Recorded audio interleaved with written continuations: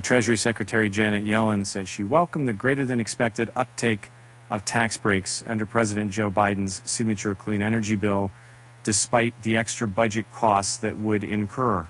Yellen said she didn't disagree with rising cost estimates associated with tax incentives offered through the Inflation Reduction Act, arguing that's a sign of the legislation's powerful impact.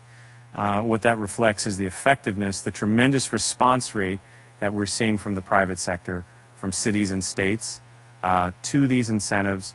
Yellen told reporters following a research speech at Roxbury Community College in Boston. So you're clearly having a very major effect on take-up for clean energy investments. And the IRA, passed in 2022, seeks to spur the production and consumption of clean energy products like electric vehicles, largely through uncapped tax breaks. The Congressional Budget Office estimated in 2022 that the overall law would reduce deficits by some $238 billion over 10 years. The Brookings Institution, however, has projected the actual cost of incentives may rise to around $1 trillion over a decade because of higher than expected uptake.